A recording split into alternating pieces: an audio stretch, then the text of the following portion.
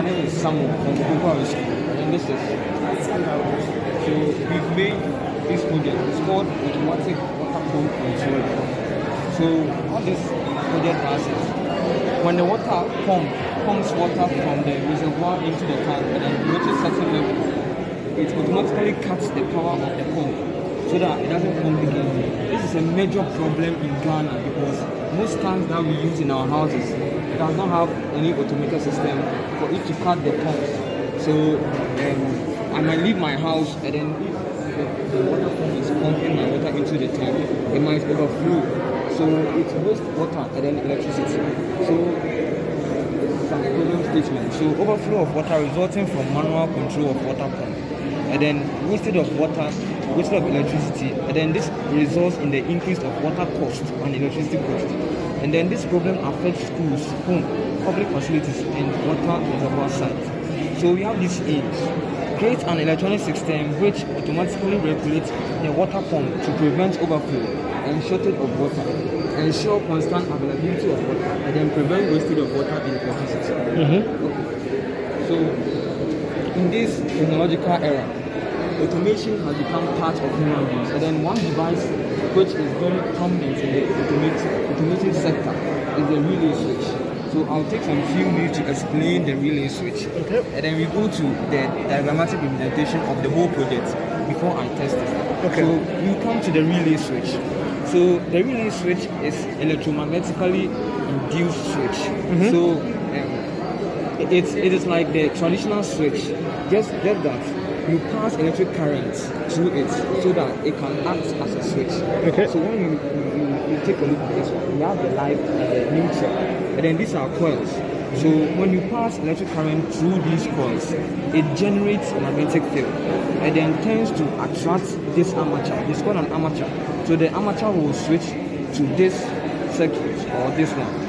Yes, so it's set as a switch. Yes. So we come to the diagrammatic representation of this project.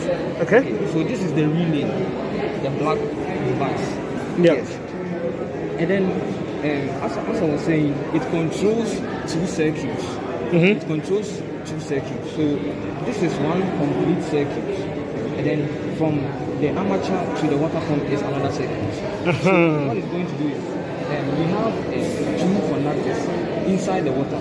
So when the water pumps and then it touches these two conductors, it completes circuit of one part.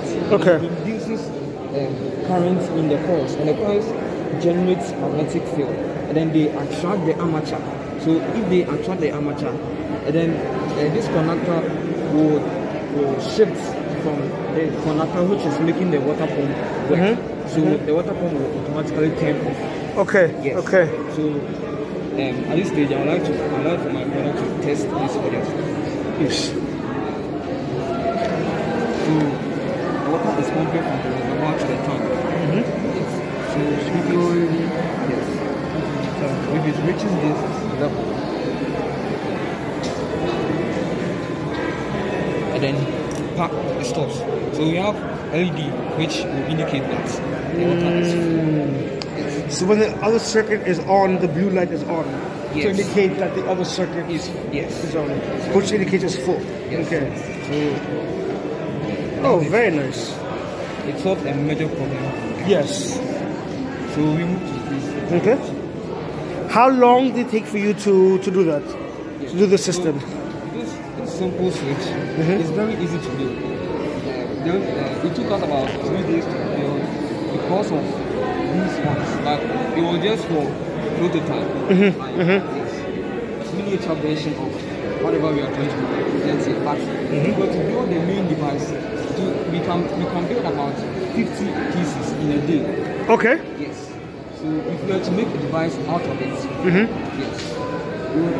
we could make 50 pieces out of it in a day.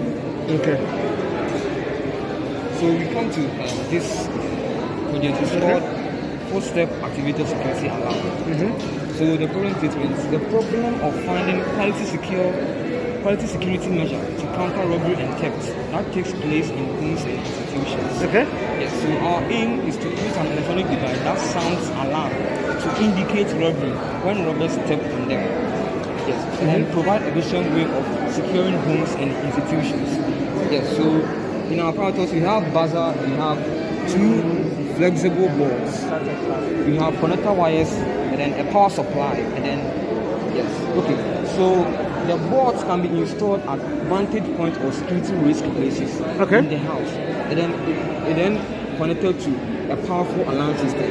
So if an intruder breaks into the house and then steps on these boards, it will sound to indicate that there's a thief. So I'll let my brother demonstrate it.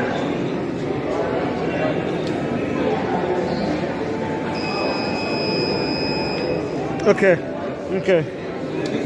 This is an efficient way of securing our homes and institutions. So it's a pressure plate. Yes. So once he steps on it, there are conductors, 2 conductors.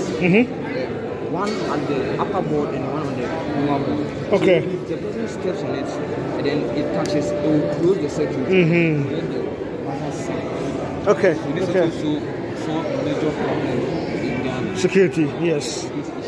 Okay. We are done for. Okay.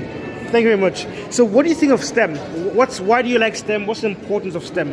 Yes, I like STEM a lot because I want Ghana to become top in one of the technologically developed countries. So Ghana is a developing country.